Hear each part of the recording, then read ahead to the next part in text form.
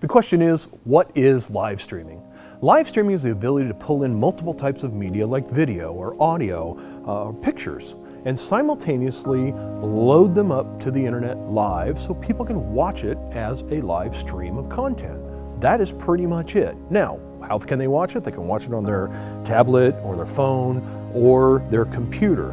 What really gives this technology some robust nature that it has is the ability to actually watch me and some of those other types of content playing at the same time, whether it be a PowerPoint or maybe some pictures strolling by or just hear some audio. But really it is a robust system and it's proven technology that's been around for 10+ years now.